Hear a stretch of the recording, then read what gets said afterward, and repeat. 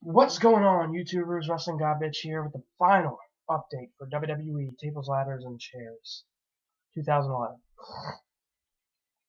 The very last match was The Miz versus Alberto Del Rio versus CM Punk for the WWE Championship in a Tables, Ladders, and Chairs match, and CM Punk defended successfully his WWE Championship.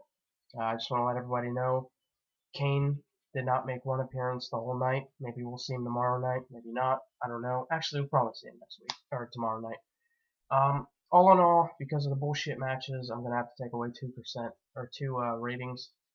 I'm gonna rate this pay-per-view an 8. Other than the bullshit matches that were added, because I didn't get to make my predictions beforehand, I would have to say it was a really good pay-per-view. It really was. It was very enjoyable, very watchable.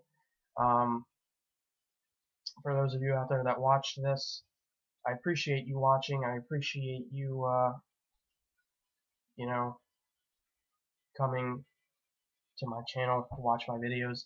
Um, we'll have more of these videos up. I'll have a lot more videos in between now and the Royal Rumble, but I will be here doing the same exact thing for the Royal Rumble 2012. Great way to start the year off with a pay-per-view.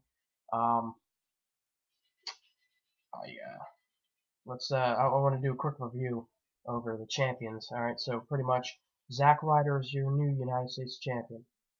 Cody Rhodes is still your Intercontinental champion. Daniel Bryan is your new World Heavyweight champion. Air Boom, they're still your World Tag Team champions. And CM Punk is still your WWE champion. So yeah, it was a pretty good pay-per-view. I predicted that Daniel Bryan would come out and cash in the Money in the Bank on whoever won the world title match, and I got that right. It's the first time I got something that big correct, and I'm pretty proud of it. And that's pretty much it. I'll see you guys at the Royal Rumble. Thanks for watching. If you don't mind subscribing, and if you'd like, comment on the box below. Alright, check you guys out later.